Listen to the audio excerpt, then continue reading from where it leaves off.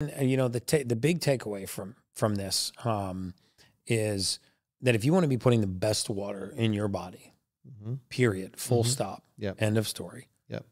It should be hydrogenated water.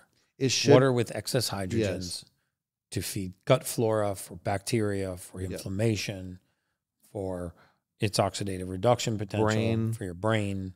Yeah, you know, we do what's called EEG. I'm sure you do. We have a BrainMaster 21 channel, you know, EEG that we can use in our office. And I used a doctor in Tampa who does brain mapping as well. Okay. And he took 10 patients, and one of them was a 62-year-old female. He did nothing else but give her 16 ounces of Echo water, our water. And within 3 minutes, he saw a 32% change in plasticity of the brain. Wow. 58% normalization of alpha and beta waves.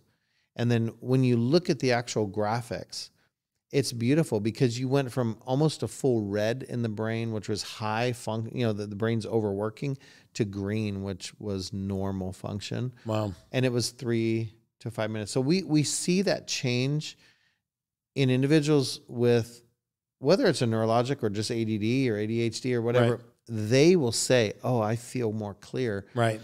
Now, I actually notice when I travel and I'm not able to drink hydrogen water. I do notice it.